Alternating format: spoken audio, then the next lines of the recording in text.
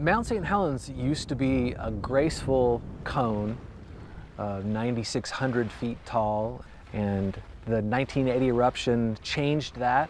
For 123 years it was dormant, but today the volcano exploded with a powerful force that turned daylight to dark.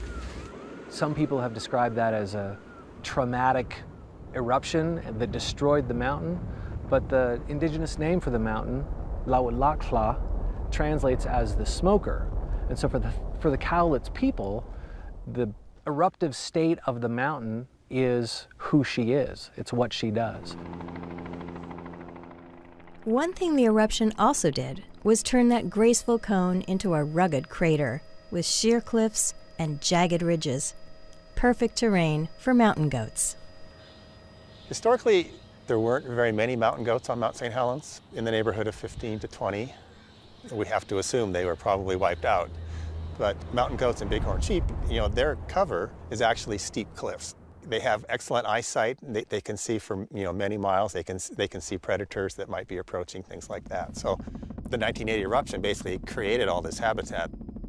In the years following the eruption, Mitch Wainwright began hearing reports of goats on Mount St. Helens. We have a fairly large population of mountain goats on Mount Adams and also the Goat Rocks wilderness area. And the suspicion is that's where this kind of starter population came from. And as years went by, our trail crews especially would report mountain goat sightings. That kind of spurred me to think, well, it might be a good idea to get a handle on how many goats we do have. So 6 o'clock? 6 o'clock. Mitch got in touch with the Washington Department of Fish and Wildlife and Nathan Reynolds, ecologist for the Cowlitz Indian tribe. Data forms and maps, compass. Mount St. Helens itself is a traditional cultural property of the Cowlitz tribe. I hope visibility improves. Yeah. So the three of us kind of got together and put together this survey. Exactly. Let's go. Good luck. The first survey was in 2014.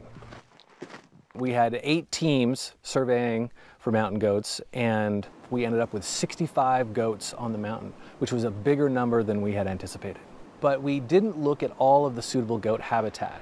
So in 2015, we expanded our footprint a little bit, covered more area, and in that year, we saw 152 goats. This year, the 2015 survey will be duplicated. 10 teams will spread out around the mountain. Each team will spend 1 hour at the 3 stations on their route. The surveys will be synchronized so that all observations will be collected simultaneously. We're on our way to our first station, and I'm hoping that the fog is going to lift. Could be a very easy survey. Did seem to be breaking there for a little bit. Nathan's 3-station route will take him and his partner Ted Huffman a total of about 6 miles. So this is station 1. It's station 1. All right. The first station is Windy Ridge, which is usually a great place to spot goats. I do see a white dot in the fog, but... A white dot in the fog. An hour later, and with 0 goats spotted, Station 1 in the books. it's time to move on. Hope it clears up by the next site. On the way, something catches Nathan's eye. Goat came by as it was shedding and left this wool. The Cowlitz people have been occupying this landscape for thousands of years. Every summer they come to the mountains and collect wool from the tips of huckleberry bushes or willows. The wool was gathered and then it was spun and woven into blankets and capes. Mountain goat wool weaving was common all around the Puget Sound Salish. The tradition ended with the arrival of Europeans and the Hudson's Bay blanket. With the return of the goats to the Mount St. Helens landscape, the traditions of weaving can return to the Cowlitz people as well. That might be this morning's consolation prize. Nathan will take this wool to tribal elders. And we should point out that only Cowlitz tribe members are permitted to gather mountain goat wool from Mount St. Helens. It's not open to the public. Got about 20 minutes. Ted and Nathan make it to Station 2 just in time for a rare moment of clearing. See those goats up there? Yep. All right, we're not gonna get totally blanked. Yeah, it looks like a nanny and two kids on the left side of that draw. One of the kids is looking at us. Hey. Should I put that in the comments? We've been preparing for this survey for a couple of months, and so the first time you see the goat, you know, that's what you're here for. So, you know, it's like, yes, this is gonna work after all. There's 5 total, but now they're lost in the fog.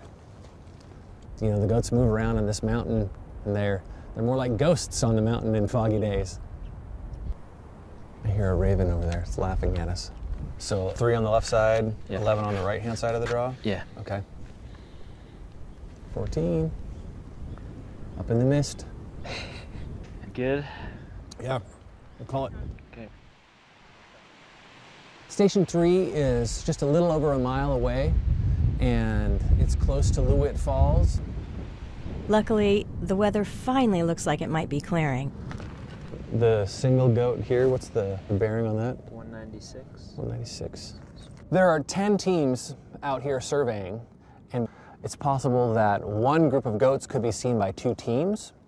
So we record on the map where we see the goats. It keeps us from double counting. There's 2 kids, not 1. 2 kids over there? Okay, so let's up our count there on F from nanny and 1 to nanny and 2. Yep. Got 8 so far here. 8 here? Yep. Okay. The official end of the survey comes just in time. If you look off to the west, we've got some weather coming in. Looks like it's gonna rain in about 20 minutes. So we're done with our 3rd station. We're gonna pack up and it's time to get out of here. Looks like it's really coming in over there. Yeah. And there it is.